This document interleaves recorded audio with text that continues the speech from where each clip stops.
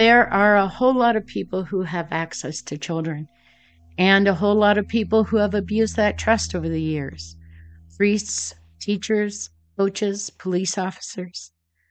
Today's case has to do with a teacher and her husband, a sheriff's deputy, and the terrible crimes they committed against kids. The most headline-grabbing of which was that Cynthia Perkins laced some cupcakes with the semen of her husband, Dennis Perkins. It turns out, as these things go, that not only is this true, Dennis Perkins videotaped the mixing of the nasty batch of batter, but there is a whole lot more going on. The whole semen angle did make for some catchy headlines, but lost the remainder of the story.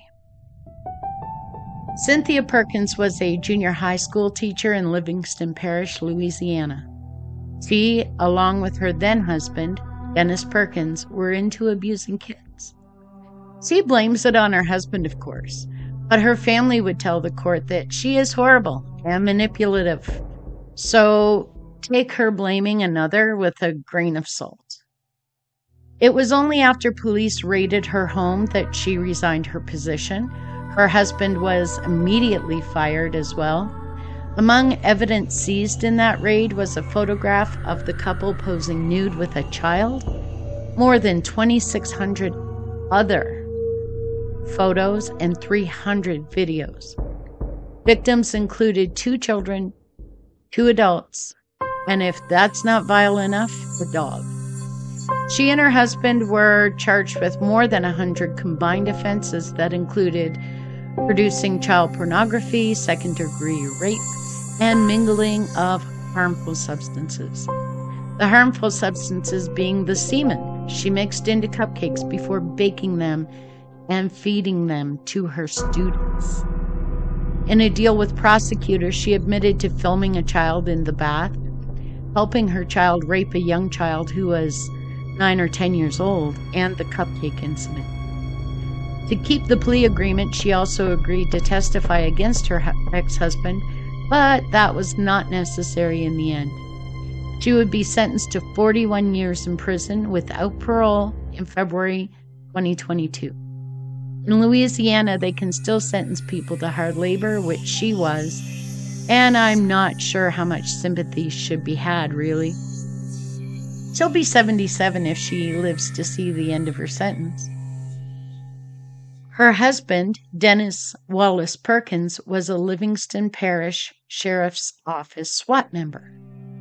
In January 2023, he was sentenced to 100 years prison and will die there, unlikely to reach the age of 147. He pleaded guilty to 1 count of second-degree rape, 2 counts of sexual battery on a child, 1 count of video voyeurism, 2 counts of production of child pornography, and 1 count of mingling harmful substances.